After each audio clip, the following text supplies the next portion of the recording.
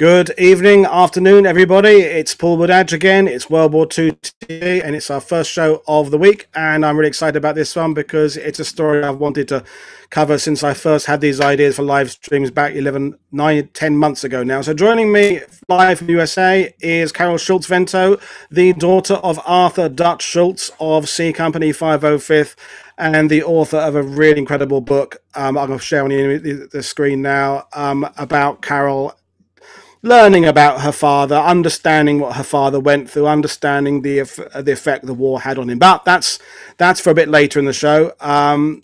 Good evening, Carol. How are you? Good evening, Paul. I'm fine. How are you? I'm good. I'm glad. I'm always glad once we've started the shows. I always get a bit nervous before. Once they start, it's good.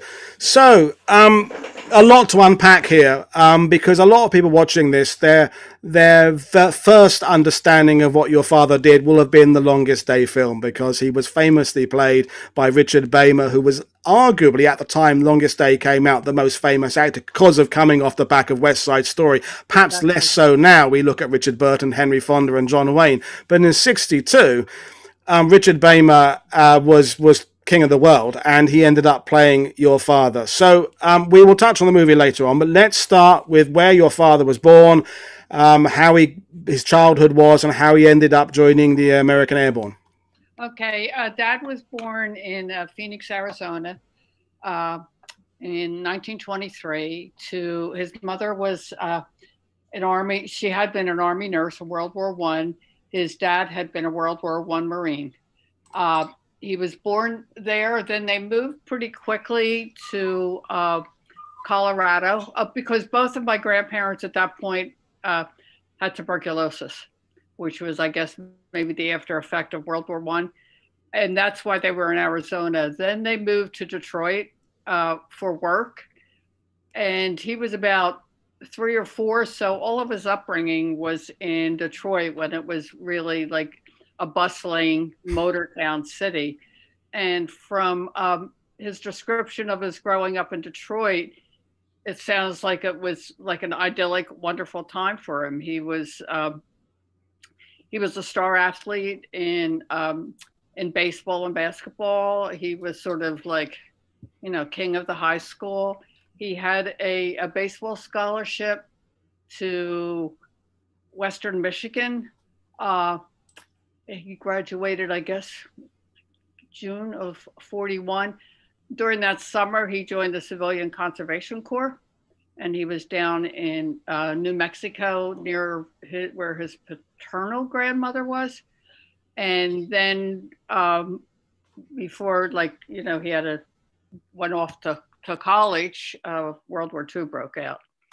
And he wanted to sign up immediately. His younger brother signed up for the Marines. My grandmother was very sort of protective of my father. She didn't want him to go in the Marines. So she went down to the recruiting office and said she wanted to make sure he got into some kind of safe area in the Army. And he was anti-aircraft in Norfolk, Virginia, to begin with. Then I guess he saw, sorry. No worries. Saw an advertisement for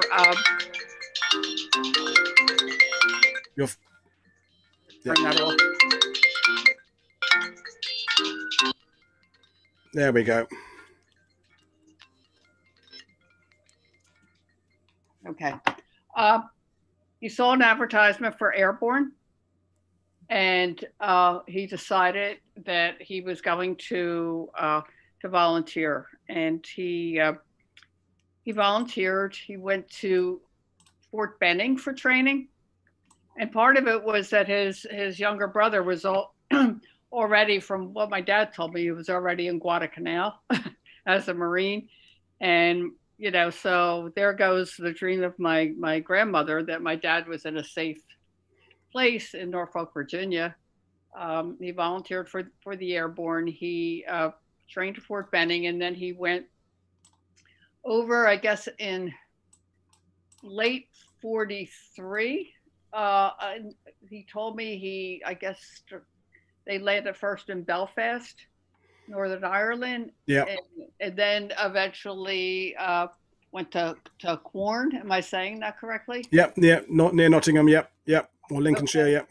And then he said part of a part of the issue was that he was like a boxing champion. So he said he spent more time practicing for the boxing matches than he actually did for, for combat, which is sort of what led to. At first, he was told by his company commander at that time, I think it was Anthony Stefanich, that maybe they wouldn't be able to fit him in a plane, and he was sort of like heartbroken, but they did fit him in a plane, and I think he said he went in with mortarmen, and that's what got him to Normandy. Normandy was his first jump.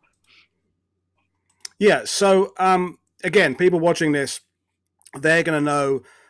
I mean, some will have read the book, some will understand the wider history, but for a lot of people, the frame of reference is going to be the movie. And the movie, of course, moves things around, ends up with characters in different places, and your father's story is used, I suppose, as an example of how people ended up getting a bit confused in the drop zones and not knowing where they were. And so he's this, where other things are happening with purpose and they know where they are and they're going off to do things. Your father is always shown to be not quite aware where he is. Ends up, of course, famously with Richard Burton and the German with the boots on, and all that was converging about 5 stories into one. And the pilot who Richard Burton was playing was nowhere near the American Airborne sector and all that kind of stuff. But let's run through actually what your father's D-Day or Normandy campaign was. I mean, C Company 505th, they're jumping into the drop zone O near sainte-mère-église, and the job of the battalion is Lafayette Bridge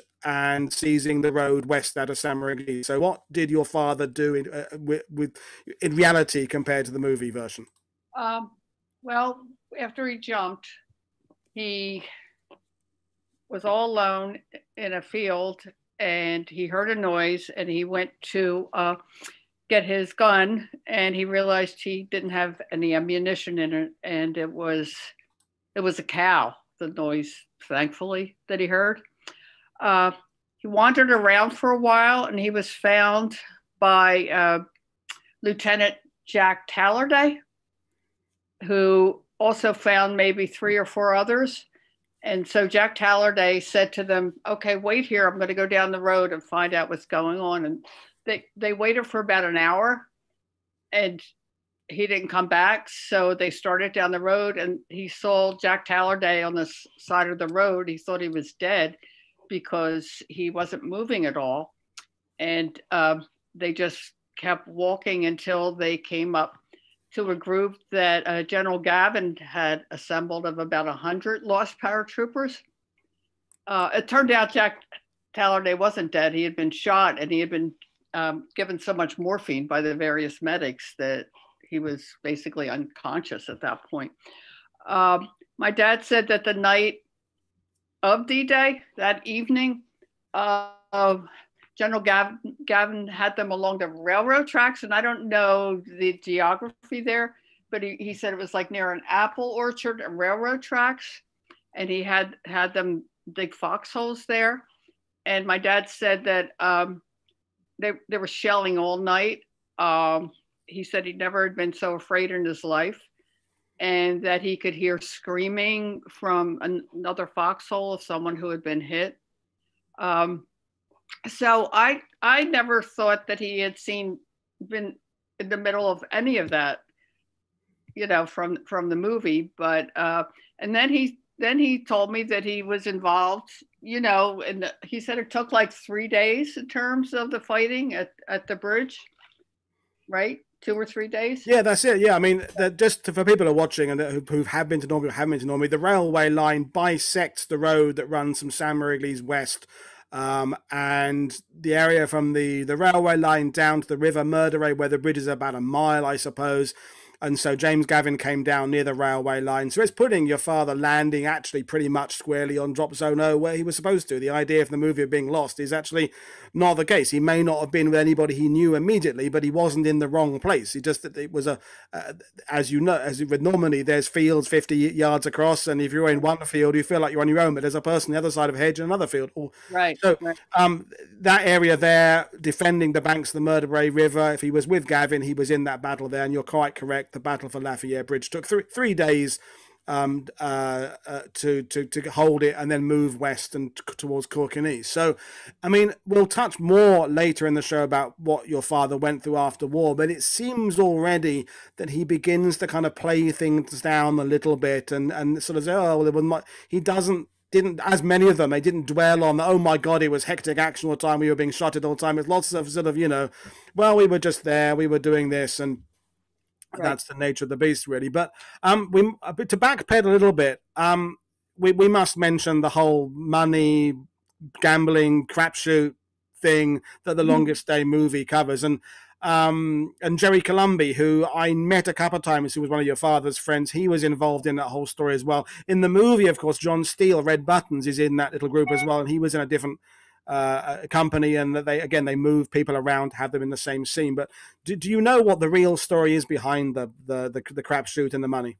Well, he told me, like, you know, later in life that my grandmother did send rosaries, and I still have them because my grandmother was always, I don't know if she was always sending rosaries, but she was quite religious, and he really believed, you know, in the rosary, and that was like sort of like good luck for him.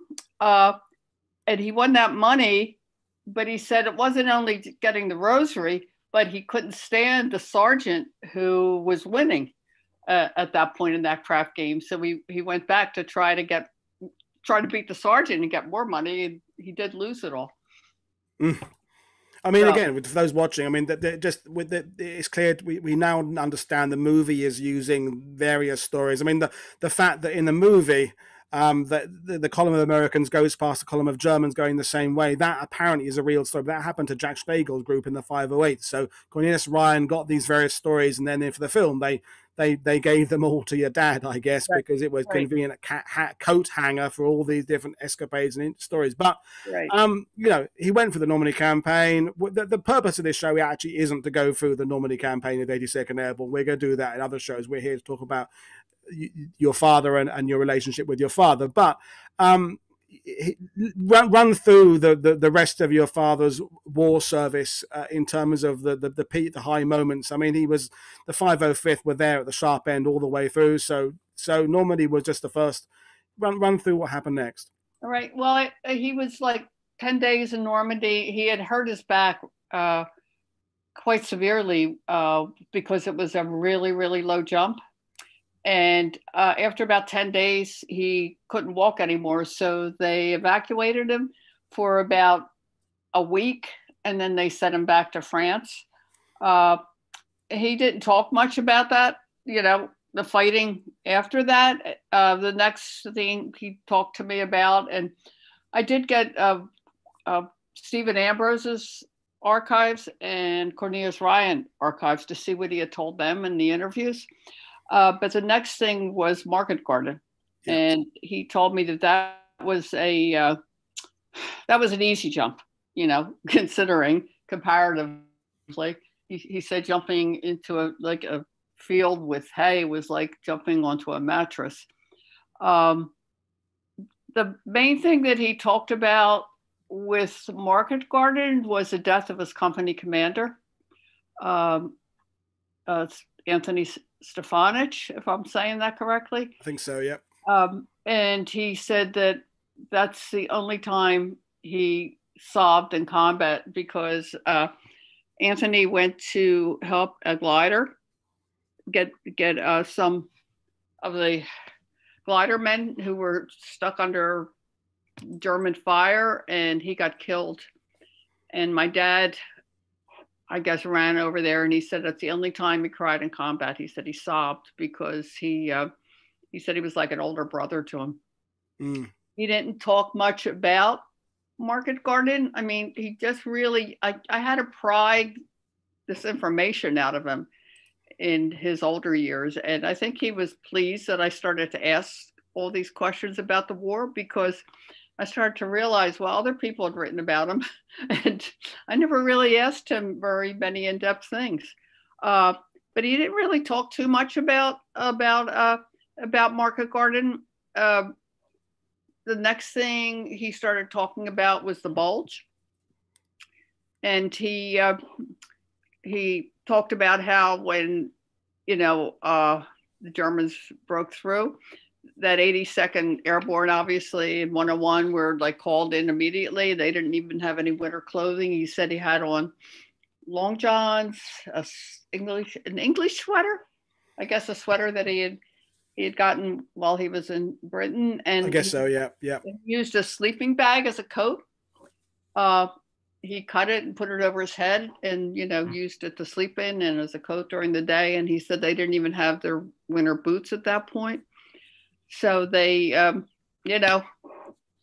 trying to remember where did they go to Grosbeek? I'm not sure. Grosbeek is Holland. That's my garden. Okay. It'd be Hooferlees area. Yeah. Well, we're in this case we're not really into with the dynamics of how the battle going is Right. more for Right. other shows. This is about your father's experiences. Right. Yeah. Well, he went with the Bulge. He ended up with double pneumonia, I guess, right around Christmas. So he was taken to a hospital for about a week. And then when he came back, he said that most of his of C Company was gone. A lot of the leaders were dead or wounded. And he said it wasn't. I know he wrote that if he could have cried, he could have gotten some of the grief out at that point, because it wasn't the C Company with the leaders that sort of made him who he was, So I know that really, I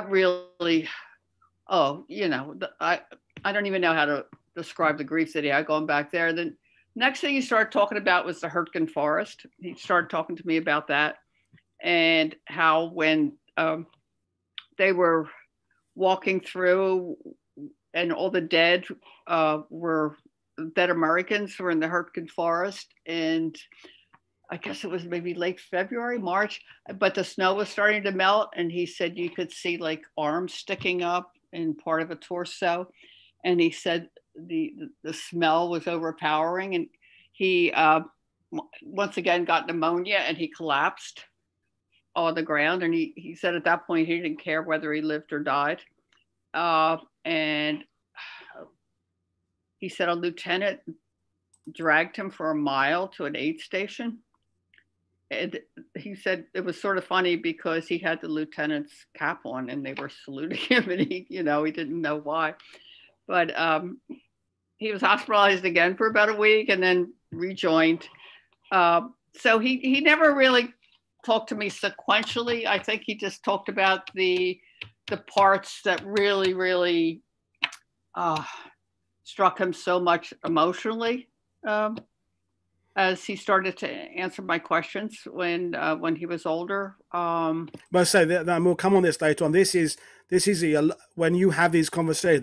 This is decades later, isn't it? We've got to get through this process of him closing off first, and we'll get to that later on. Right. But and as many veterans I've spoken to, you don't necessarily get a coherent interview where they tell you through bit by bit on a time scale. It's a little bit here, a little bit there, kind of a scattergun here, and you have to kind of build up your knowledge from a little bit of that story, a little bit of that story, and it so it's understandable that his memories of that were difficult, but he did survive the war, but the key factor is he'd seen people go and who he'd got very close to along the way, and this is going to be a theme we're going to touch later on. Right. With the thing about veterans, and I've met lots of veterans, is that they went through at a young age, seeing people they were depending on in combat die, and it begins to close off their emotions. I think that's a fair way of it, and we will touch on that later on. And they begin this process of just not letting it in, not letting emotion in, because you've seen people you care about die, and I've been with veterans, people like Earl McClung of Easy Company, who said that, men you lose in combat, you have a love for men in combat that you would never have for your wife, your family, your friend. It's this bond you go through because people are trying to kill you and you are trying to stay alive together. And so in the little bits you're saying, we're understanding that he's going through these emotional markers in his life that are then triggering things that get buried, then come out later on. But the point is he did survive the war, and then ironically, well, I'll let you tell the story after he's discharged, but he goes back into the army again. So let's take us through the stage of VE Day, demobilization, but then back into the military again. Okay, he came back to America. His parents were in California by that point. He came back to Philadelphia, where he had come on leave with one of his friends, one of his Italian-American friends named Spags, who lived in Philadelphia. And he came up from, I guess I'm from Virginia. And he met my mom. And I guess every chance he had, he came up to spend time with my mom, but they really, really didn't know each other very well. But he told her, when I come after the war, I'm going to marry you. And that's what he did. I mean, they communicated all during the war.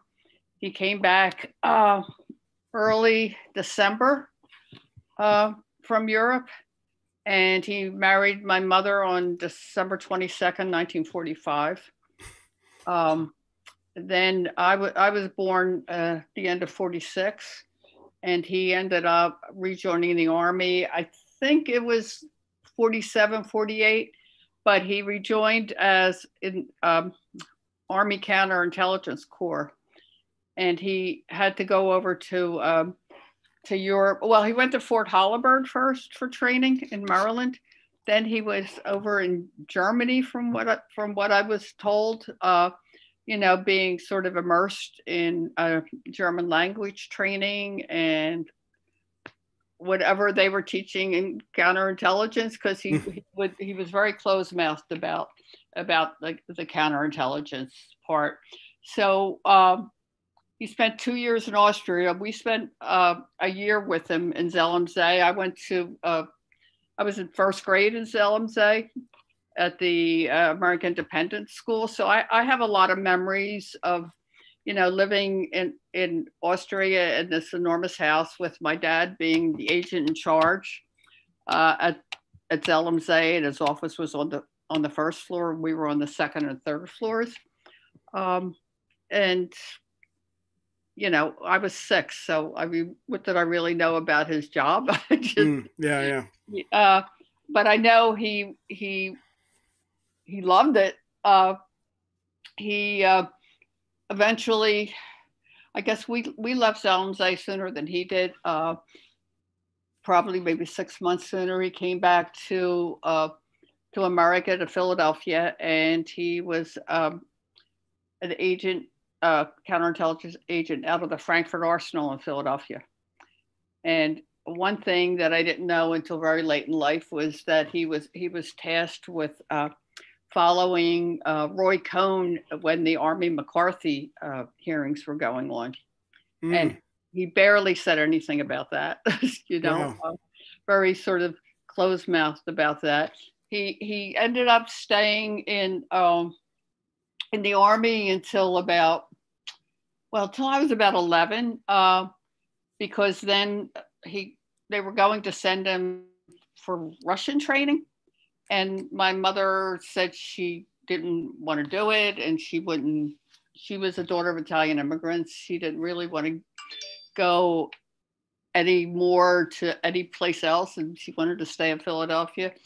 So he left the Army at that point to, I guess, try to save the marriage. And we moved to California for about 6 months for supposedly we're getting a fresh start there, but it didn't work. Basically, my mom went back to sell the house in Philadelphia and came back and said, I'm getting a divorce, and took us back. My dad stayed in California with his parents, because we were living with them at that point. And he became police officer in Coronado. Then he eventually came back to Philadelphia, had his private detective firm in Center City, Philadelphia. He was hired as a investigator for a grand jury that was investigating corruption in Philadelphia, but that didn't last very long. Somehow the grand jury was disbanded after 6 months. It was something having to do with politics that I don't remember. And how far do you want me to go with his? Well, I think I'll jump in now for a second, because I think the paradox with your father, interestingly, is the fact that he's involved in talking about the war. I mean, he did the interviews with Cornelius Ryan and what have you, and yet he's also beginning this thing about concealing things, and there's the marriage is falling apart. So there's a slight paradoxical part about your father there that I don't quite understand when I read your book, in that the ones who contributed to the books like The Longest Day tended to be the veterans who aren't dealing with any particular problems. They're the ones who are looking back positively at the war. They don't mind talking about it. They're the ones often going to reunions. They're writing their memoirs, and yet your father doesn't seem to fulfill that right type, and yet he is talking about it. So it seems there's like two Arthur Schultzes establishing at this point. There's the one who kind of embraces the past by going and talking about it, and the one who's concealing it. And this, I guess, is when we're bringing up to the whole journey you have with your father and what's going on with it, and the marriage breakup. Do you know, was he actively sought by Cornelius Ryan? Did he kind of seek out Cornelius Ryan? Do you know which was the version it was? He told me what happened, like, once again, later on. It was, I guess, during the time my parents' marriage was breaking up or getting really rocky, but it was still, he was still at the Arsenal, at the Frankfurt Arsenal. He was still CIC, and he said he saw a notice on the bulletin board there of this author was looking for anybody who had been involved in D-Day, just to write them, and then he would decide whether or not he wanted to interview them or not. And so my dad wrote Cornelius Ryan. He told me the night that he said he was at work late and he had a few drinks, and he decided to write him. And then Cornelius Ryan got in touch with him, and I guess wanted to follow up more in terms of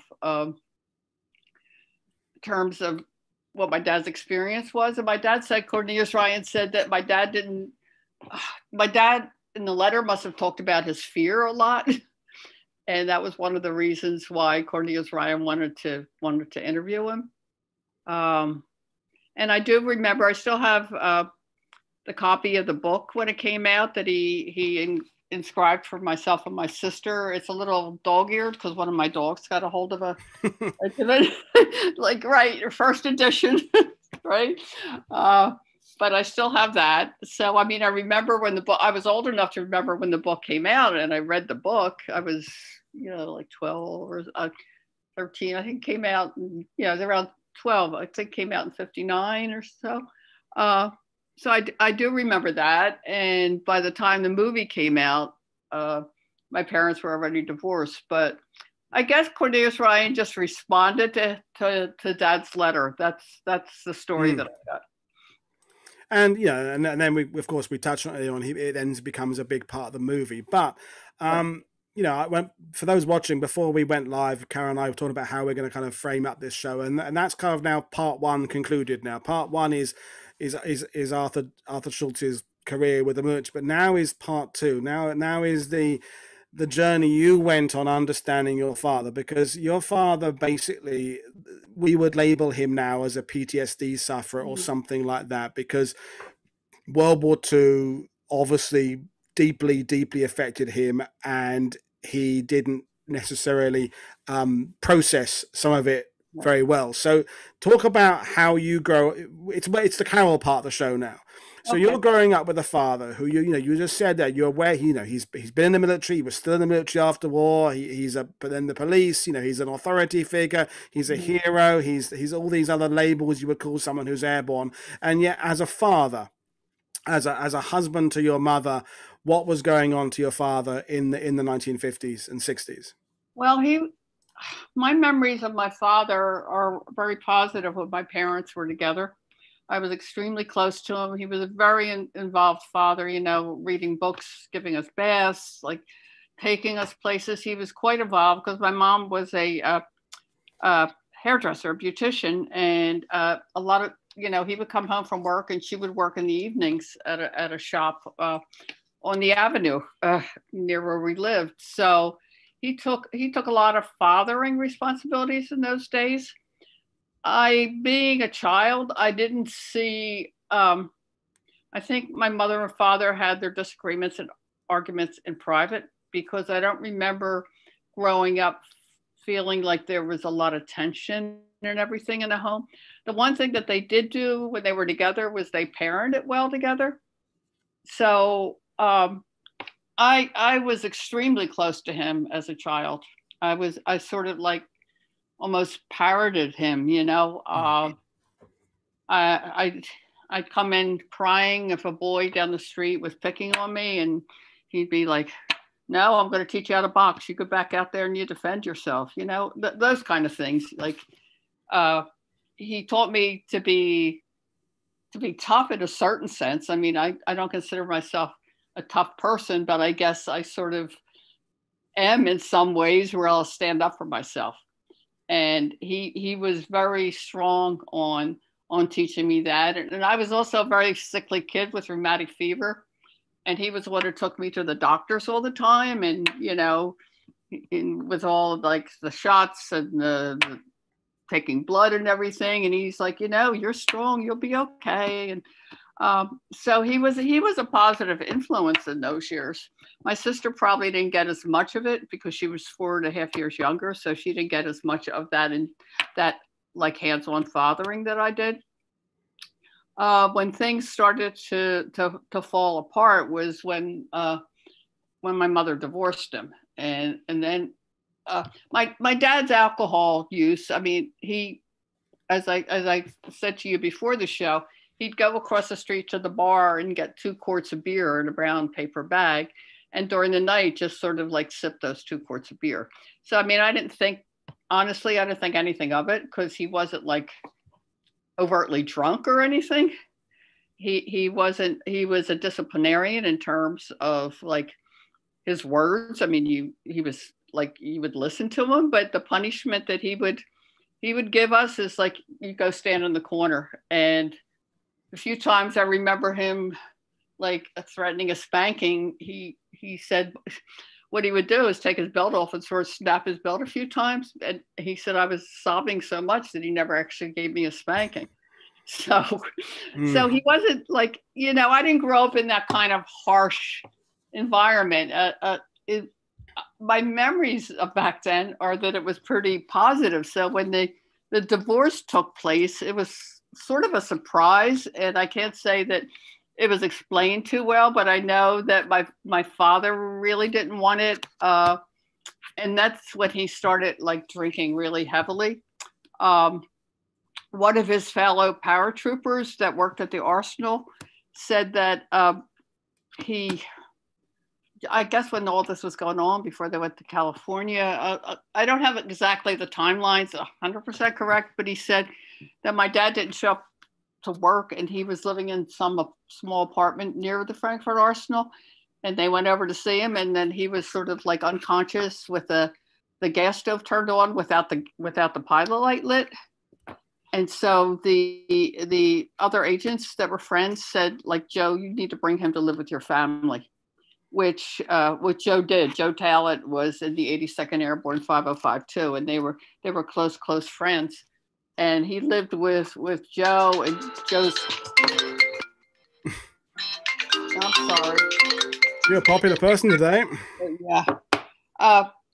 He lived with them for about 3 or 4 years, and I didn't know at the time. I mean, we'd see him just about every weekend. If we didn't see him, my mother would say, your dad's sick, you should send him a card. And I remember going out to California in later years, and he had all these cards saved from myself and my sister. And I'm like, Dad, I didn't realize you were so sick during all those years. We were always sending you cards. He said, yeah, I was usually in alcohol rehab. So I'm like, oh, okay. So it was sort of still hidden, I guess, about how traumatic the war was. During this whole time, he had been appealing to the VA for some kind of treatment. I got his VA records after he died, when I was writing the book, and it shows that, you know, he was diagnosed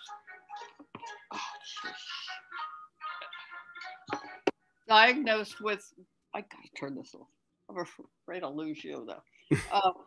With war neurosis, and he had been trying to get help for that for years, and they basically said inability to digest wartime experiences.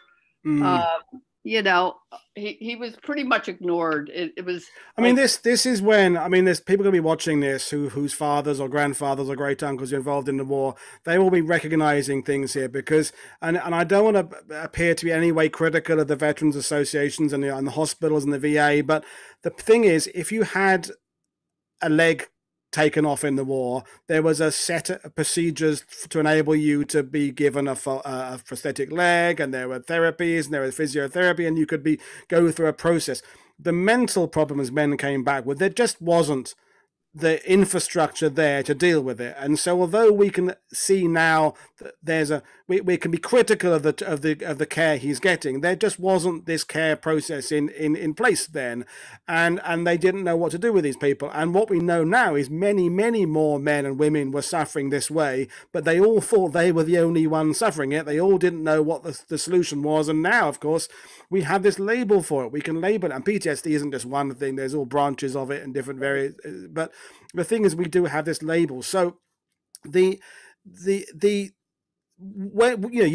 mentioned your book because your book is about the process you go through to understand your father, because you went through a journey. It's a cliche, but you did, of loving and doting on your father as a young girl, then understanding things weren't quite normal, and then the difficult years, and then finally this sort of understanding you had later on. So, either talk about the process of writing the book or as you were living it. When did you realize what, you already said, you found out later that your father was in rehab and what have you. What effect was this having on you, the young Carol, at this point? Well, I think the scariest part is when he called when I was about 16, and he got remarried by that point to his second wife. And he called, and I think he wanted to talk to my mother, and my mother was out. And he said that he and his second wife had been drinking, and they got into a big fight, and she had slit her wrist, and she was in the bathtub bleeding. And then he's crying on the phone to me, saying, "I've been a failure. I was a horrible father. I'm a failure. I'm a failure.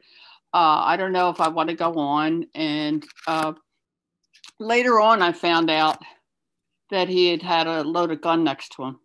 I didn't know it at that time exactly, but I'm like, no, Dad, you're not, and I just really tried to talk him down. And then I realized, oh my goodness, something is really seriously wrong. My father's really seriously struggling, more than struggling.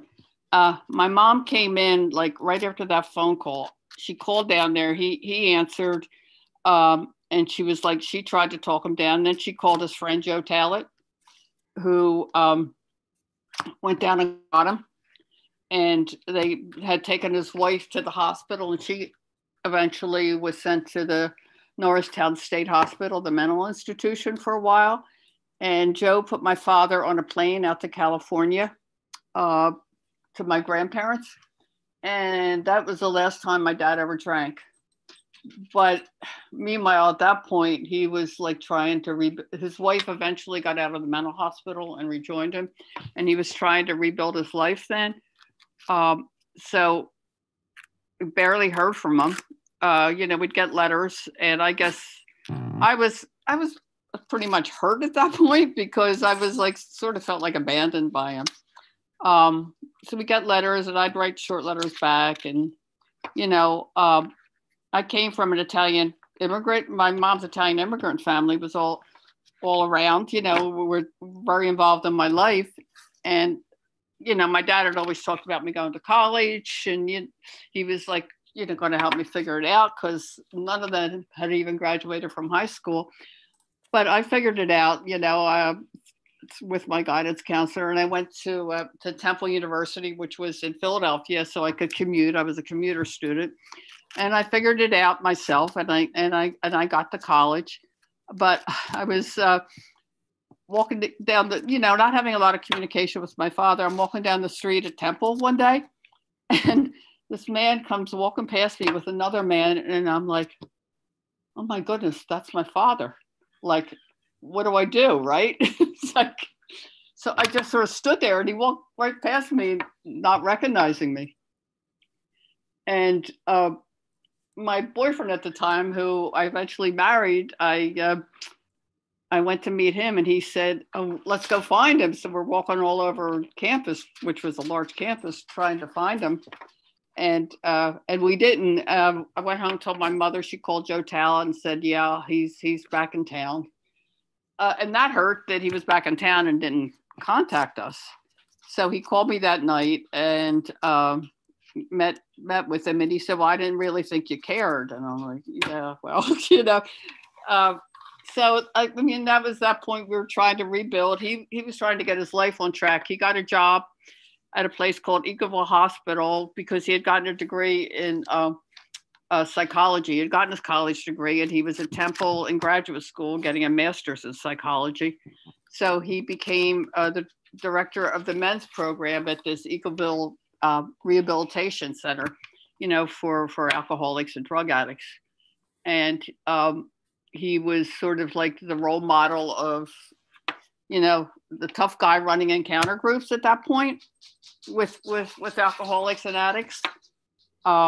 He had me come up there a few times and just watch him, you know, through the like the one way. It's like, yeah, that's Master Sergeant Schultz, because he eventually became a Master Sergeant with his counterintelligence service. That's Master Sergeant Schultz combined with his psychology background. So we, you know, when he was back in town, then we started to stay in touch. He was a director of a youth program in Bucks County, Pennsylvania, which was called the Today program, which was a residential rehab for addicted youth. And he was a director of that for maybe about 6 or 7 years. And I know the chairman of the board who hired him said he was a cross between Attila the Hun and Jesus Christ in terms of the way he dealt with people. And it must have been the paratrooper mentality. Then he and his second wife divorced. He went back out to California. I remember he told us he was going out to California again because they were divorcing. So he drove out to California in an RV, and I guess lived in the RV for a while. He drove out to near San Diego, which is where my grandparents had lived. They had both died by that point, but my aunt was still there. So he was living in a RV trailer type of combination then. And that was in 1973. And at that point, you know, my sister and I had seen him off. He gave us different pieces of furniture. And I had his address, but I didn't really have his phone number because he'd only been out there for like a couple months. And then that's when my sister was killed in an accident. So I had to like, in the middle, it was on Thanksgiving. So you know, my aunt and uncle came down, and my uncle was able to get the phone number, and I had to call him in the middle of the night to tell him my sister had been killed. So that was a memory that haunts me, the way he was, you know, wailing. He came back for the funeral, but then he went back to California, stayed in California, and got married for the third time and got various jobs as directors of rehab programs. His final job before he retired was at Fort Irwin. where he was director of drug and alcohol services for returning for soldiers, which sort of was like full circle in a sense. And then he retired when he was about 65. During that time, we basically, after my sister died, you know, he'd have me like fly out there every year. So I'd spend like 3 weeks with him. For the first few years, he was able to come back, but then he got a congestive heart failure and emphysema, and he couldn't fly anymore. So I'd fly out there, and once I had my daughter, from the time she was 3 years old, we'd fly out there and we'd spend like a month of the summer with him every year out in the desert, near the Mojave Desert, where he ended up settling because it was near Fort Irwin, where his last job was. And that's when we tried to like rebuild a relationship, which, you know, got sort of rocky again, I guess, because of the dynamics that were going on between my dad and his third wife. And I was trying to navigate that. So in some ways, the relationship with my dad really grew, but then there were some patches along the way. But, you know, all in all, I have to say that we sort of just really reconnected in those years. And I felt really comfortable asking him all these questions. And I think he felt really pleased that I was finally getting it, you know, that, and I know the letters he wrote me when I was a teenager and these things were happening. He's like, I don't mean to be this way. I really love you girls. I'm this, you know, I'm this close to like totally falling apart. So he was always like cognizant, like he didn't want to be the way he was being and the impact on us. So. Well, you know, interestingly, this is the first time you and I've ever spoken, apart from our test chat. We've known each other on Facebook for, well, I don't know, 15 years or something, but never actually communicated. But I remember, you talking about how, in your terms of understanding it, you came to things with things like Saving Ryan, Band of Brothers, where a modern way of expressing what men had went through in that war is that helped you understand a little bit about what your father had been through and brought your understanding of it better. Because as we know, the Longest Day movie, I suppose, represents that old type of movie where it's all, everyone goes to war, everyone's fine doing it, and they come home and they marry the sweetheart and they have the Donna Reed lifestyle with the white picket fence. And now with modern films, we understand that people are broken by wars, and Band of Brothers has, you know, the Buck Compton interlude where he has problems in combat. It talks about in the epilogue when Dick Winters talks about the men, that some of them had problems with alcohol, some of them did want to go to reunions, some didn't.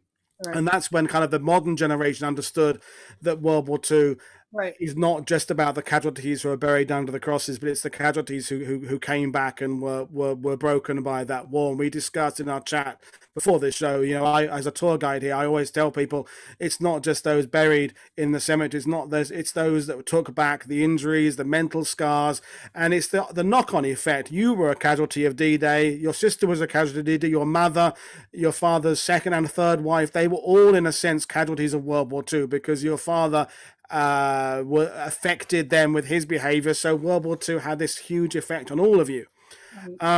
So where are you now? I mean, your father passed away in 2005. So how had things been between the two of you in those last few years? Well, mostly good, except for basically he was starting to have problems with his third wife, and I got caught in the middle of some of them. There were, as I said before, there were some bumps there, but basically, you know, as he was dying, I was working full time, and he was at a rehab center because he had pneumonia. You know, it basically his COPD was getting worse. He was at a rehab center in San Bernardino, and his wife had gone on some flight attendants reunion, so he was pretty much like by himself. And he was about, the rehab center she put him in was about 80 miles from where they lived. And I was calling him every day, and I was getting more and more scared. I know the one day I called, the nurse said, "Oh, he had gotten out of bed and fallen." That because they never answered, like, you know, sort of the call bell. So one of my close friend Eileen, who worked with me, I'm like, "Would you go out? Would you go out to California with me? Because I have to get my dad out of there." And she agreed, and we went. We got him out of there. We got him into a hospital. I had to go back and, you know, get back to work. And I remember, like, I knew when I was leaving, it was the last time I was going to see him. And he just, like, sort of hugged me, and he kept saying, "My baby girl, my baby girl, my baby girl." And then he said, "Get out of here," because he didn't want me to see him cry, I'm sure. Excuse me. No problem at all. So, you know, I mean, we had talked to him. My friend Eileen had created the Daughters of D-Day webpage. It just started at that point. And we showed him, and he was really sort of happy about that. And do you mind if I just get a drink of water real fast? Yeah, no problem at all. I'll say a couple of words while we're Thank talking. you. So, I mean, for folks watching, the reason I wanted to have Carol on the show is because I've got a library, as you can see behind me, of about 1,200 books about World War II. And they're about the battles, they're about the aircraft, they're about the tanks, they're about the commanders. But there's one book I actually lent it to someone. I haven't got, otherwise I'd hold it up. And it's Carol's book about her father, because it's the one that tries to make a sense of what people went through and the journeys. And I'm sure there's people watching this who didn't understand quite what their uncle or their grandfather or their father or their mother or their brother went through. And you know, it's a very emotional reading your book. And Chris Shaw is watching today, and Chris Shaw's got his Airborne page on Facebook, and it's one of the books that had an impact on his life, and other people I've spoken to had an evening impact on their life. And I think that's the positive message I think we should sort of end with shortly, is that everything did end up better in the end. There was this full circle there, that your father went through some very bad times that had an effect on you and your family, and bad times for all of you, and yet there was this kind of resolution. And the other thing I wanted to discuss, because we will bring it to end, is this. There's a problem with this mystique about the Airborne. I mean this. I'm going to be very careful with my words now. We all, you know, there's Facebook and Twitter is flooded with tribute pages to Airborne and the Brotherhood and the All Americans and the 101st and the Screaming Eagles, and we celebrate and honor what they did as they deserve, as all the men and women of World War II do. But there's not enough, I don't think, out there about the toll it had on some of these people, because it was a shut up and grin and bear it generation. Right. And their families became a shut up and grin and bear it. And as we began, before we went live, you know, we're talking about our respective childhoods. Whatever childhood you're going through, you assume it's normal because it's your childhood. It's only when you start comparing it to other people's you realize, hang on, my childhood wasn't that normal at all. But in fact, across the USA, across Britain, across Canada and Australia, there were lots of families going through these problems through the 50s and 60s and 70s of alcohol and so, you know, it actually was surprisingly common. You still there? Yeah. So are you there? I'm still here. So to round things up, because we have been talking about it. So what have you? I mean, it's a crappy question, but what have you learned? What lesson from life have you learned by going through this process? Lesson from life. Okay, well, I learned a whole lot about myself. I learned about it was a real journey trying to write this book and going through. It was an emotional journey, but it was very therapeutic. I learned that I wasn't alone. I got a lot of responses from other children who said, I thought I was the only one. And I think, you know, like you said, you think you're the only one. And I definitely wasn't the only one. There were like a lot of us who were going through this. And I learned to be stoic, but I learned to be compassionate too.